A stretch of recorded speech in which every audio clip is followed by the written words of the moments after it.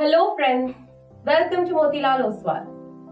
As you know, market capitalization for a company, which is most commonly referred to as market cap, is equal to the current share price multiplied by the number of shares outstanding of the company. In the stock market, not every company has the same market capitalization.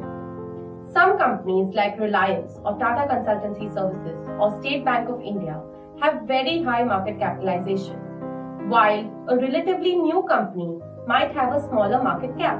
Types of companies according to market cap. Listed companies are categorized into various groups considering their market capitalization. That's why in the stock market, SEBI, the governing body, has made a rule to categorize companies according to their market capitalization. These are large cap, mid cap and small cap.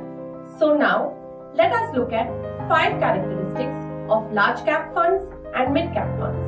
Number 1. SEBI's definition of large, mid and small cap companies. The top 100 companies listed on the stock market are the large cap. Companies that rank between 101 and 250 according to their market cap are called mid cap. Companies that rank after 250 in the market are called small cap. Number 2. Relation of companies and mutual funds. Mutual funds are classified into various categories according to the market cap of the companies that they have invested in. A large cap mutual fund has to mandatorily invest at least 80% of its money in large cap securities. A mid cap mutual fund must invest at least 65% of its wealth in mid cap companies. A small cap mutual fund must invest no less than 65% of its assets in small cap stocks.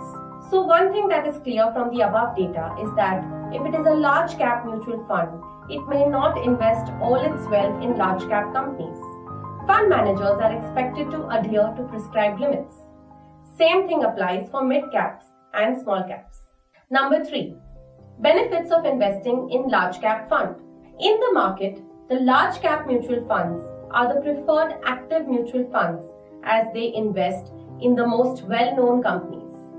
Their long track record, corporate governance, reputation and financial strength of the stocks makes them more trustworthy. Hence, large cap mutual funds are generally considered good for investors who believe in steady wealth creation. Number 4. Disadvantages of investing in large cap funds. Mid cap and small cap equity mutual funds can provide a better return compared to large cap owing to their growth potential.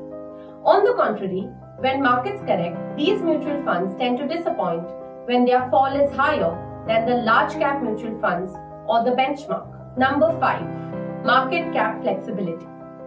Multi-cap mutual funds invest across small cap, mid and large cap stocks, but with an equal measure of 25% each, leaving 25% flexibility with the fund manager. Flexi-cap funds, on the other hand, can invest in any stock, irrespective of the company's market cap, without being constrained by a given proportion. When markets are growing, both these funds tend to make higher return by increased mid and small cap allocations and the ability to shift across market caps. We hope you have learned something new today, as it is our constant endeavor at Motilal Oswal to educate and make an investor a sound investor. Happy investing! Mutual fund investments are subject to market risks. Read all scheme-related documents carefully.